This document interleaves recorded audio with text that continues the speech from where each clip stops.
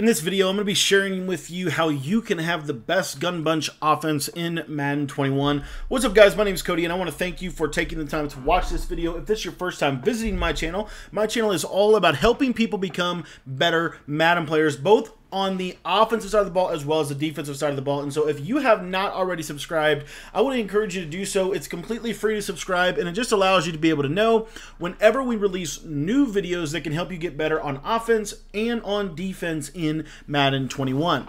Now, in this video, we are talking about how you can have the best gun bunch offense in Madden 21. And if you want to get my entire gun bunch offensive guide, I'm going to leave a link to that in the description of this video. You can get the entire offense from the Jets Playbook, where I break down the bunch tight end, as well as the trips tight end offset. You can get the entire offense for just $15. And like I said, I'm going to give you a link to that in the description of this video. Now, in this specific video, we are going to focus in on the first step to having any successful offense, and that is the ability to have a power play. Now, you can have several different types of power plays in your arsenal, but I want to talk a little bit briefly about what is a power play and how you go about developing one. So a power play is essentially a Lombardi sweep.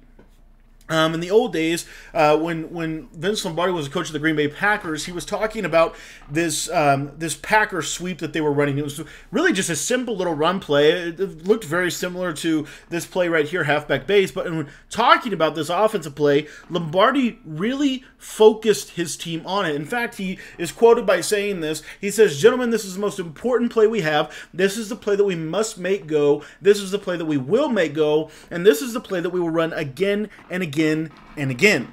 And that is really the core philosophy behind a Lombardi sweep. It's a play that it doesn't necessarily matter if it's this play or that play. While you can definitely have reasonings as to why you would pick one of them, but it's really more about how it fits into your scheme.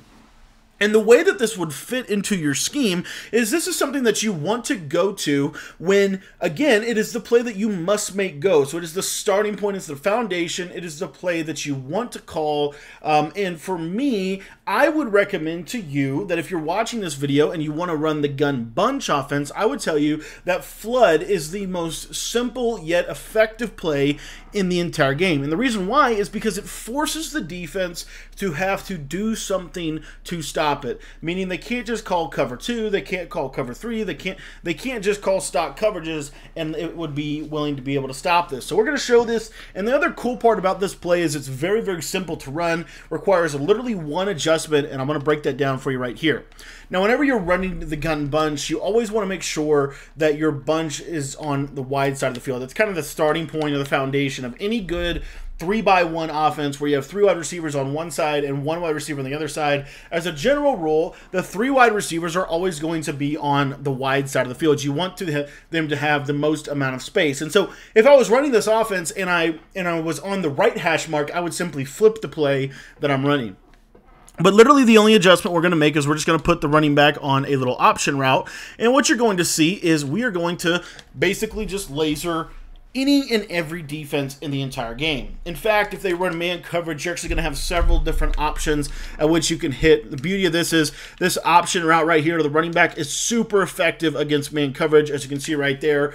Obviously, if you're running the gun bunch, you want to have your best receiver in the inside slot on the bunch side, so right where Devontae Adams is. You just want to sub him in. And basically what's going to happen is if he runs that out route, as you can see right there, that little out cut is going to consistently be able to beat man-to-man coverage. Another route that really does well against man-to-man coverage, especially now that not as many people are running a lot of one-step ahead corners, this little in route right here to the square receiver is very consistent. Now, you don't want to rat catch it. That's the mistake that I made right there. Obviously, he was able to defend me. What you would rather do is you want to simply, again, just pass it to the inside and possession catch it just like that. And you're going to see you're going to catch that nice little dive animation.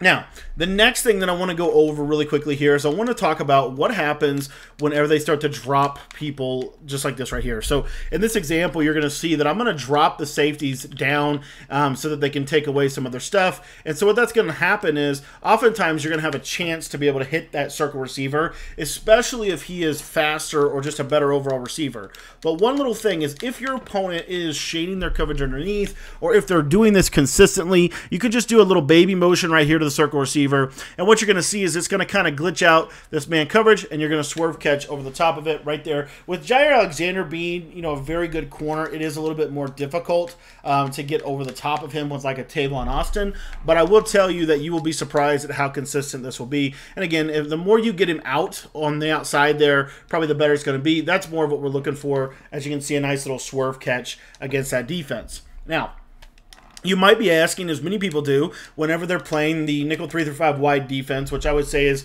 definitely the best defense in the entire game, is how do you beat Mike Blitz 3, right? What are some things that you can do? Well, the first one is this right here. This little swerve catch right here to the circle receiver is very unique. It's specifically for a cover 3 type of defense. The way that Madden has really worked over the last couple of weeks is that this cover 3 bomb is actually super consistent. But basically what you want to do is once that corner on the right kind of gets out of the way, then you just want to try to get this over the top, and that's more of what we're looking right there. If you get a good swerve catch like I just did, you're going to be able to beat cover 3 consistently. And so what that's going to do is it's going to force your opponent to have to go ahead and put his corners on the outside in deep halves. Essentially, he's going to have to play some realm of a deep half on the right side to be able to stop this. The beauty then is that you can easily lowball this out route because the out route only goes at 10 to 15 yards. And most people, whenever they start running a lot of Mabel coverage and things like that, you're going to notice that they are going to ideally want to run their Mabel coverage at 5 and 25 yards. They believe that's going to give them the best opportunity. But as you can see right here, a nice little low ball, once you've cleared the throwing lane over the left side, you're going to have a lot of success. Another thing that you might not realize is, what if they don't have a yellow zone on the left side? So what if they just have, or I apologize, on the bunch side, and they just have a yellow zone on the right side? If there's no yellow zone over here on the right, you could just easily just quickly lowball that route, and as you can see right there, you're going to have consistent openings. Now, the beauty of this play is, like I said, it does force your opponent to have to do something to stop it. They have to change what they normally would do. What they normally would do is not going to work. It's not going to be the answer to this problem. That's one of the real core foundational principles of a Lombardi sweep. It has to be something, in my personal opinion, that is going to force your opponent to have to, at least respect it. Now, when they go to match coverage, this is another popular coverage. The beauty of this is a very simple little beater, but as you can see right here, if I run cover 4 quarters, it's pretty much an automatic one-play touchdown over here on the right side. And so then what the defense has to do to be able to adjust is they're going to have to go down there cover 4 quarters, but the first thing they're going to have to do is they're going to have to put this deep half right here on the field. They're going to have to do that. And what you're going to notice when that happens is R1 is going to become wide open. As you can see right there, your little out route is wide open. Another quick thing about match defense, specifically as it pertains to the flood concept, is your running back route is really good against match coverage as well. As you can see, nice little cut to the outside, and consistently will be able to beat the defense. This is the hallmark of a Lombardi sweep, and if you're going to have the best gun bunch offense in Madden 21, you're going to need something like this that forces the defense to have to adjust, that forces them to have to do things a little bit differently than they normally would. In all likelihood, what they would basically have to do is have a Mabel coverage that was 15, 5, and 5, and then they would have to have really good user over the middle of the field to be able to take away the in route or maybe the quick throw to the out route. The problem with that is then when we start to get into some of our other plays, once they start overplaying the flood concept to stop it, that is where we can go to some of our other passing concepts within the gun bunch offensive guide. And we're going to be talking about those throughout this week. But if you want to go ahead and learn the entire gun bunch offensive guide, I'm going to leave a link to that in the description. It is a very powerful offense. In my opinion, it actually takes a lot of work to really master a gun bunch, to actually have a system, an intentional scheme where the plays actually do fit together. They're not just a collection of money plays, but rather they are an intentional and thought out guide that can help you. And that's why I wrote the gun bunch guide. For those of you that want to learn how to run the entire gun bunch offense, I'm going to leave a link to that in the description, and you can get that down below. You can get the entire offensive guide that teaches you how to run the bunch tight end, and the trips tight end offset for just $15. Thanks for watching this video, and if you have any questions, feel free to text me. My number is 208-218-6900, and if you want to get my entire guide, it is down in the description for just $15.